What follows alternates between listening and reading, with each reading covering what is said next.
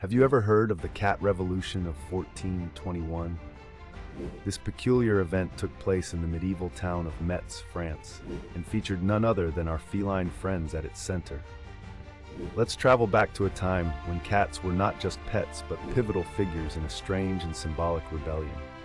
During the early 15th century, the town of Metz was under the oppressive rule of a despotic lord whose heavy taxation and cruel policies sparked unrest among the townspeople.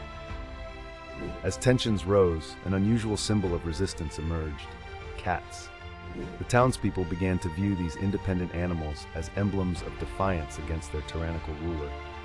On a fateful day in 1421, the citizens of Metz organized a bizarre yet audacious protest. They rounded up hundreds of cats and marched them through the town square, all while chanting slogans against their oppressor. The sight of the cats, often associated with witchcraft and independence, struck a chord with the townspeople and instilled a sense of unity and courage. This surreal procession culminated in a dramatic confrontation at the Lord's castle gates.